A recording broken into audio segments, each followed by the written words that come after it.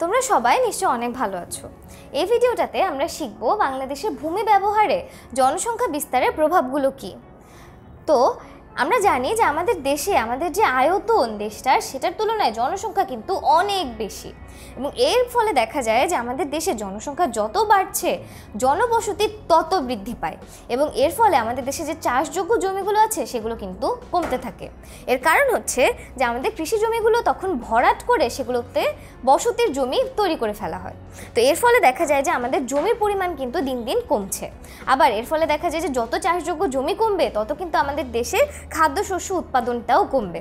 তো পুরোটাই কিন্তু আমাদের একটা বড় সমস্যা হয়ে যাচ্ছে। এছাড়া আরেকটা কিন্তু খুবই গুরুত্বপূর্ণ ব্যাপার আছে, সেটা হচ্ছে উত্তরাধিকার সূত্রে বন্টনের ফলে আমাদের দেশের জমি কি পরিমাণ কমে যায়। তো ধরো একজন ব্যক্তি আছেন ক সাহেব, তার আর তার স্ত্রীর একটা 30 বিঘার জমি আছে। এখন এই 30 বিঘার জমিটা কি তার ছেলেদের মধ্যে সমান ভাগে ভাগ হবে না? ছেলে মেয়েদের মধ্যে অবশ্যই। দেখো এখন তার 3 জন ছেলে মেয়ে আছে, তাহলে তার এই 3 জন ছেলে মেয়ে প্রত্যেকেই 30 বিঘা জমির 10 বিঘা করে পেল। তো তার আবার 2 ছেলে মেয়ের দেখা যায় তারা বিয়ে করার পর তাদের আবার 2 জন করে সন্তান হলো।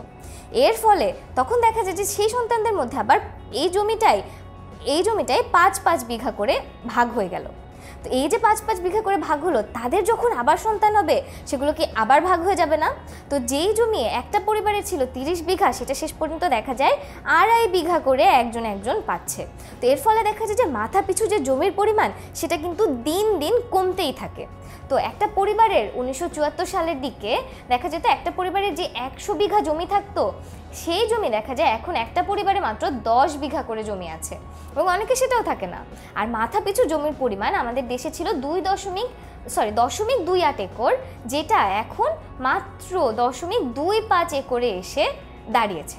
তাহলে বুঝতে পারছো যে আমাদের দেশে যে ভূমির ব্যবহারের ফলে জনসংখ্যা বিস্তারে কত বেশি প্রভাব পড়ছে।